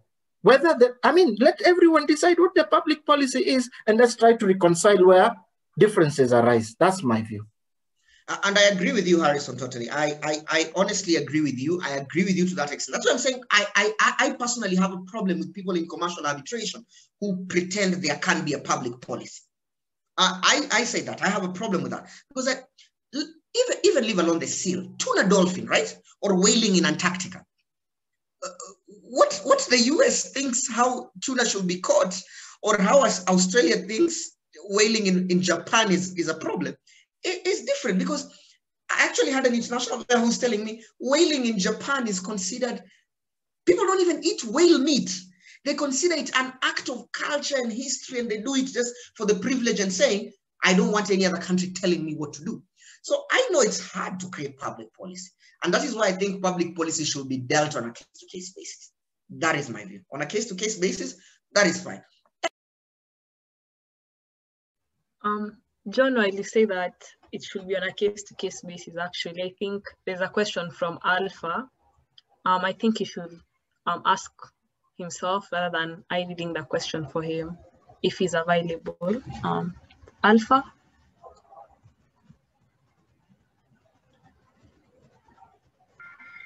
Mwalimu, how are you, sir? I'm very well.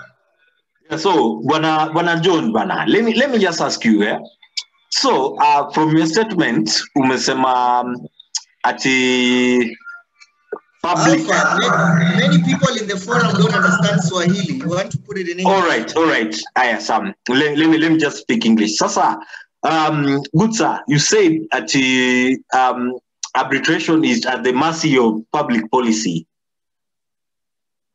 But I'm just asking, so will you just say that that arbitration in the courts will just rule for public policy at the expense of arbitration, man? So this is the thing. I think you didn't understand me clearly. Okay, this is what I said. There are two parallel systems here. There is arbitration that is there today under ISDS, And there is a national system that Harrison has always pushed forward to in the event that we don't get a good alternative of the ISDS. What I am saying is this: investors will be at the mercy of national courts, whether in the global north or the global south. Now, we must be very honest here that judiciaries, I'm really worried saying this statement. Many judiciaries in the third world are not free and independent. I'm not saying those in the global north are. I'm not saying that. But there is enough scholarship, including from third world members themselves, that some of these things are not not free and fair. Let me give you a good example. Today, if the Italian investors in Kimwarer Aror Dam cases of Kenya were to take that arbitration to a judicial body of Kenya to determine it, and the amount of pressure that the judiciary of Kenya is at the moment, that the executive of Kenya is at the moment putting on the judiciary of Kenya, what are the likely chances that those investors will get justice? What are the likely chances? Let's assume for arguendo purposes that corruption is not an issue. What are the chances that they will get justice? Because here there is a problem of perception. And look, even toilers themselves, the problem they have with the current ISDS system, and I have written this and Harrison has put a very good response to it. There is a problem of perception. Harrison says it's not purely perception, these are realities. And I agree to some part, some of them are realities, but there's a problem of perception. And we cannot move from one distrusted system to another distrusted system. We must create then what are we doing? If we are moving from one system that is distrusted at the moment by third world states, then we are moving to another system that will now be distrusted by the investors. We have not healed anything. So again, you didn't get me clearly there. That is my issue. I have no issue with public policy at all. If, for example, the public policy in Kenya, which is a Muslim country for arguendo purposes, is that pork cannot be sold here, and officials of an investment company are sneaking in pork and their company is expropriated, so be it. You see, that is a public policy issue. So be it, it's correct. But that's not my issue. My issue is a distrust of the system.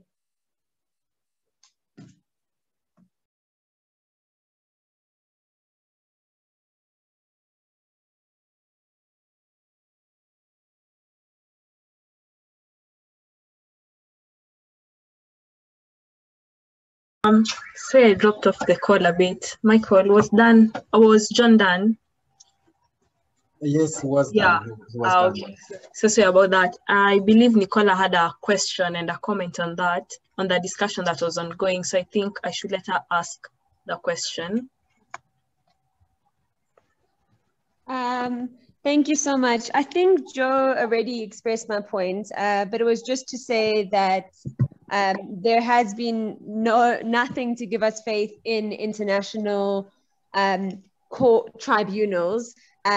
Almost every example we have has demonstrated not only an unwillingness to understand the local context and why a specific regulatory choice would be justified in the local context, but also every example has shown just how prevalent the old colonial relics of international investment law still are, and the way that it prioritizes the needs of the investor over the needs of the host state, of the way that communities have so little input, and if they do, it's it's a kind of a silent submission. And so in terms of, I understand your concern about domestic courts, but I just think there's been no evidence that there could be an unbiased. It's in the fabric of international investment law and international arbitration, a colonial operation, a colonial prioritization of corporate power, and I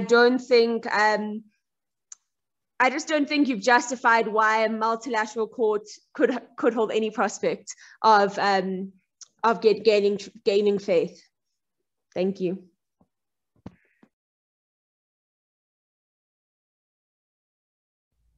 So Nicola, this is my response. I didn't speak much of it, but if one of the reasons I think the multilateral court will work is this.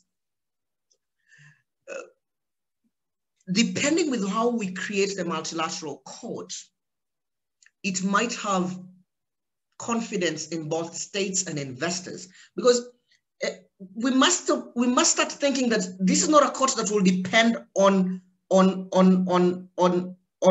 confidence from states alone. I think for me that's just the wrong way. It must have confidence of both states and investors. Now look at this. Anthea Roberts says, states are not that stupid. If they're told to pick 21 judges of that court, they're not going to only pick pro-state or pro-investor judges.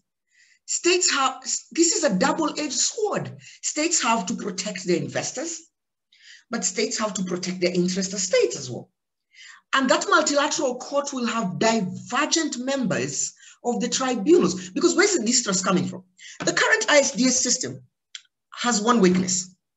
You can easily tell a person by the state or the investor how they're going to rule. It is that simple. You don't need you don't need to read a lot of investment law to know that if Bridget Stern is appointed, she's always going to favor a state. You don't need a lot to know about that. But when this multilateral court comes into place, it's not going to have only Bridget Sterns. It's also going to have people who are like Zachary Douglas's, for example, who favor investors. And so you're not going to think that states will just naturally just put people who are going to protect the investment because they come from the global north and they have, because the states have started learning these lessons thoroughly. And a good example of how they've learned this is America through the NAFTA. America, when the NAFTA dispute settlement began, America thought it was going to be in the charm offensive. And then soon they discovered that they're also subject to a lot of cases coming from Mexico and Canada.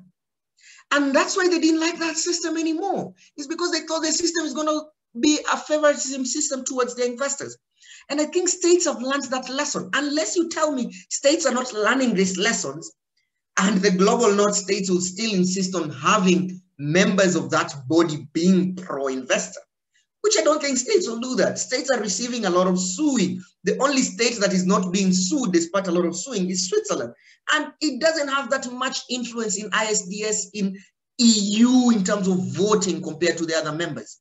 I think the other states which are receiving cases like Germany, like France, will have a lot of push of having a balance of arbitrators who are both pro-investor and pro-state. So I don't think this for me is something that the multilateral court will not solve. But at the domestic level, how are we going to be assured of this? That every interest is going to be covered? For me, this is my worry. How are states going to give us confidence? Because just from the structure of it, how it's going to happen. And then we have to come up with a good system of picking those members of the multilateral court. Now, the only problem, at least I would agree with you that it's not giving confidence, is the funding of the multilateral court. That one there will have a big problem. Because if we end up with a WTO sort of thing where the US is funding half of it, then that's a problem. But if states are going to fund it each equally, then that problem will be solved. Whether that's possible, funding for me is the problem. Who is going to be funding the court? For me, that's the problem. And how much influence are they going to be having from funding? But picking of people or how they're going to come to the court, for me, this is not a problem at all.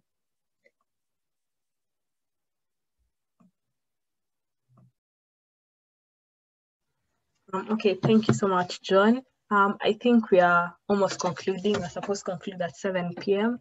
So I'll take two last questions. There were two hands raised for a bit. So we'll take Michael's first, and then Jean-Luc, and then we'll conclude. Kindly make it brief, because I think we've run out of time. Yeah. Thank you, Marie. I'm unable to back a counter. I want to ask Harrison. So I had this question of there seemed to be class formation in the movement, in the trial movement. There seemed to be a fourth world and third world. And when South Africa, if we talk about participation, international law, advancing global South perspective, so that we can reform, we can contribute to international law, still, the way South Africa, all the big five economies, the way the interest they would advance in terms of international economic law, or Nigeria, or any other country, Morocco would advance, would totally be different from Rwanda. So this class structure seems to be being formed in the movement, and we seem to not take portion of it, or rather maybe there is some effort being lodged towards that. The appreciation of different categories that are in the movement, what South Africa might be negotiating in the international line might not be the same with Rwanda. How do you be able to incorporate within a third world movement or within a third world aspect that seem to be really static? As we go along, we're leaving some countries behind, like Burundi, which probably their interest economically would not be match South Africans. Or even the subjugation, the economic subjugation we keep talking about is really hitting different, across the continents. How do you talk about that, Harrison?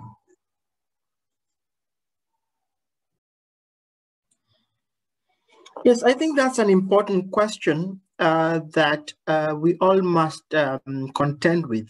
But the response is that if the stronger countries in Africa expose imperialistic tendencies against, say, other African countries, then that's imperialism.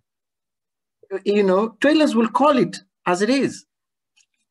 That is why recently you have seen with the forays that China is having in Africa, we are saying that they're displaying the same tendencies of imperialism that the global North countries have done in Africa for a long time. So if South Africa does the same, if Nigeria does the same, if Rwanda does the same against other countries, it is still going to be called out. And I think Trailers will be the first ones to call out this kind of imperialistic tendencies. And it's not new. I mean, it's not as if the Trail movement has not been calling out, South-South imperialisms. And from a colonial point, that we have had South-South colonialisms. For example, Eritrea and Ethiopia is a good example. And Trail scholars have called that out. And about Western Sahara and Morocco. And this has been there since the southern west cases in the ICJ. So I see that part of your concern is also, can we have a singular African voice for the states? I think it's a difficult one, maybe not. Are Trail scholars saying that you necessarily need that? Not in all cases. In some cases, I think there's need for African countries to speak in one voice. I mean, you will see the way the AU spoke in the Chagos case in one voice. It would have been really bad if any African country, it said, went to the ICJ and said, we don't support Mauritius in this claim. So there are certain concerns, and that you can say, oh, that is an extreme one because it's colonialism, you're talking about trade issues.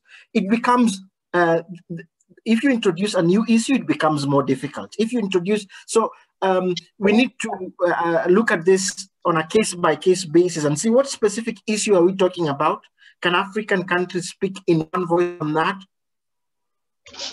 Maybe yes, maybe not. So for ISDS, for example, you've seen South Africa is taking a very different view, say, from Tanzania. And there are certain scholars are saying, Trail scholars are saying the Tanzanian way is the right way. Others are saying, no, the South African way is the right way. And it doesn't have to be one specific way. As long as we are trying to create a system that is going to benefit, especially the peoples of the global south, the poor peoples of the global south, the farmers who are in these villages trying to earn a living, the people who are trying to run away from extreme poverty, the miners in South Africa, I saw Nicola speak about them. I mean, if we keep our focus on them, people who some of these issues affect, the people who are going to face land grabs, their land is going to go away, and not the African elite. The African mid-level elite and high-level elite, we're going to change this. Unfortunately, all of us here, especially because we're lawyers and we're going to be part of the practice, most of us will most probably land on being some kind or some form of elite. So we also must fight our own elitism from within, accepting that we are within the elite. Maybe not the high-level elite. You are not making the same, you're not sitting at the same table with the ministers and the presidents and the big multilateral companies and making decisions that are changing the country. But you're also not sitting at the same level as the villagers who want to see how the agriculture is going to be beneficial for them. The women who are working in EPZs and all, those are the people we should also be very much concerned about when we speak about this. So when we keep the discussion at the South Africa versus Rwanda versus Nigeria, what we forget is that the farmer in Nigeria is facing very similar challenges to the miner in South Africa, and maybe their needs might align, but they're not able to present their view on the table together. And maybe those are the people and the concerns that might be more important to focus on and see how their voices can be brought to the table. The indigenous communities, for example, I mean, it is much more beneficial for them than at the state level interests, which are mainly controlled by high-level elites who are in themselves protecting their own transnational capital, storing it in the West, in Switzerland, and in the big banks, and not sometimes concerned with the concern of the people at the bottom billion, as Professor Gadi will call them. Thanks. I've tried. It's a difficult question, Mike. Marie, before we conclude, I think there's some important questions that we ought not to go without answering them. So one I've seen is this one that I was actually posted earlier by Peter Kariuki on issues of acta iure imperi and acta iure gestionis. Now, this question is very personal to me because, and that is why I want to say about it. Last year I had a PCA case, investor state, where I'm representing the investor. And this investor supplied items to the military of a country that was fighting a rebel group. And cut the story short, all of you who know, I mean, why this acta iure imperi and acta iure gestionis is rising, is that at the tribunal, these people are saying, we want you to determine whether those acts done by the Ministry of Defense in taking those contractual items are acta iure imperi or acta iure gestionis, which subsequently lead to whether we can enforce against that state. This is an area that I think TWAIL must really take serious in development of international law. There is a lot of hypocrisy from our states in application of rules that have been set down by the ILC in terms of issues of trade and investment, especially this area of acta iure imperi, acta iure gestionis, and state immunity. Because essentially, if you supplied weapons to an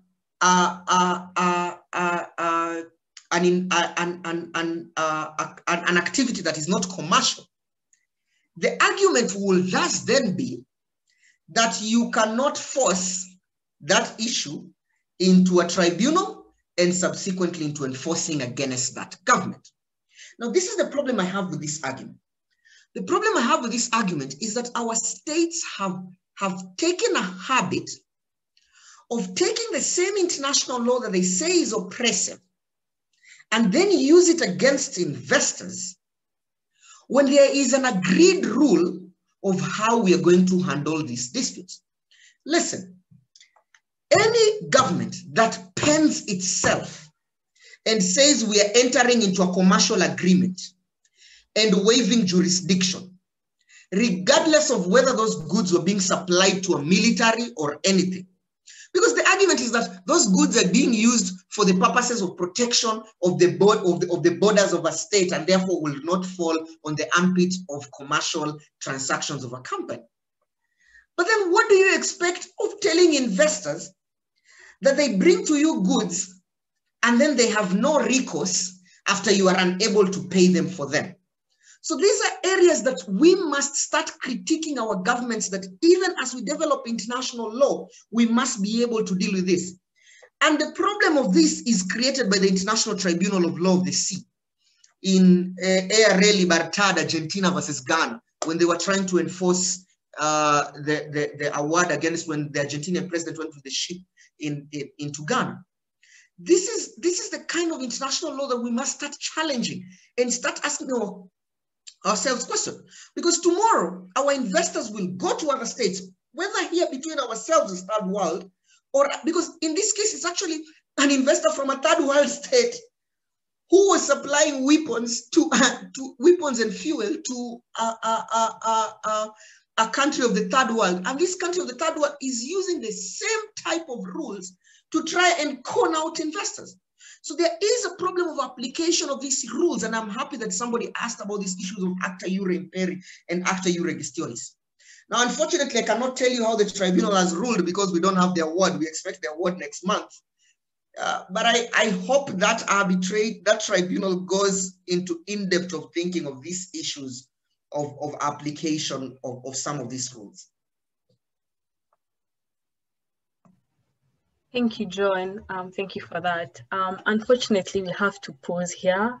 There are a lot more questions in the chat, and I see hands that were still raised, but you can take those in the next lecture, the 10th lecture, or if anyone wants, they can send it to the email. Apart from that, I think we can continue the discussion out of this room actually, or even in the next lecture. And I think one question that was asked privately, which we can begin with, is that whether TWAIL just raises the problem or it actually offers a way forward and actual solutions to the problems that we are seeing. So I think we can begin there. But other than that, I want to thank everyone who attended. I see some already left, but then I want to thank them as well as Harrison and John for the lively discussion. As I said, it was very thought-provoking, and I hope we can continue it. But other than that, I pray that we all stay well, and yeah, have a lovely day or evening or afternoon, wherever you are. Yeah, I don't know if Michael wants to add anything, but to Harrison and John, thank you. Thank you, Marie. I also thank and Chico for his, as always, and at the same time, that was great. I think everyone's really, really happy, and I think it somehow helped us understand, what TWAIL is basically, and then everyone can develop their answers from here. Try to inquire more. I think you can always talk to Harrison too. He's very, very responsive when it comes to TWAIL, and John, I guess. So let's keep reading. Bye.